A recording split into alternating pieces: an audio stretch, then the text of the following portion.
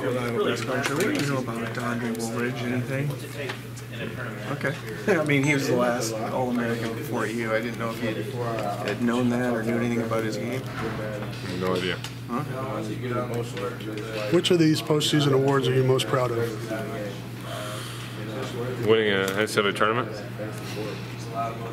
How about the academic award? Nice accomplishment, but at the end of the day, I'm looking for our team to win. What's it going to take for you guys to win in Indianapolis? Just play together and really play with that flow. That when we play well, we're playing with that flow, and that's what we need. Jarrod, everybody looks at, I guess, yourself and Peter as far as they think of the offensive side of the ball for you guys. But how big is it for you guys to know that in a key spot, we've seen Mike Gazelle have no fear about taking a big shot at big moment?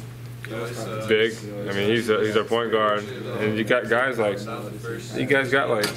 Mike, Sapp, other guys that step up and make big shots. I mean, that's huge. You know, Pete and I take most of the shots, but when you get guys who can, in key situations, drain a three, get to the basket, Mike get in the lane, make a big play, it's huge for us. Talk about the confidence and it helped to get that win heading into this tournament.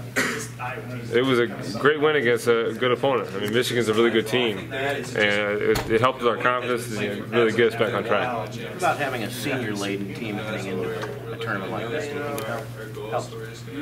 I think it helps being through it.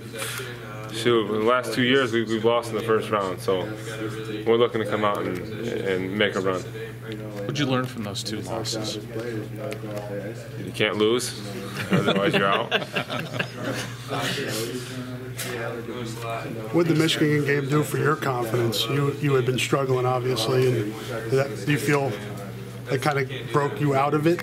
It's good to see the shots going. I knew they would eventually. That's just the reality of the situation. I'm not that bad of a shooter. So I knew they were going to go in sooner or later. Are you the type of guy that gets down on yourself during those types when things aren't going well? And how do you kind of get through them? Yeah, I try not to get down on myself. I just got to tell myself it's going to come. You just can't try to force it. And as soon as, sure enough, it did come. Is that hard to do, to not force things when you do something like that? Absolutely.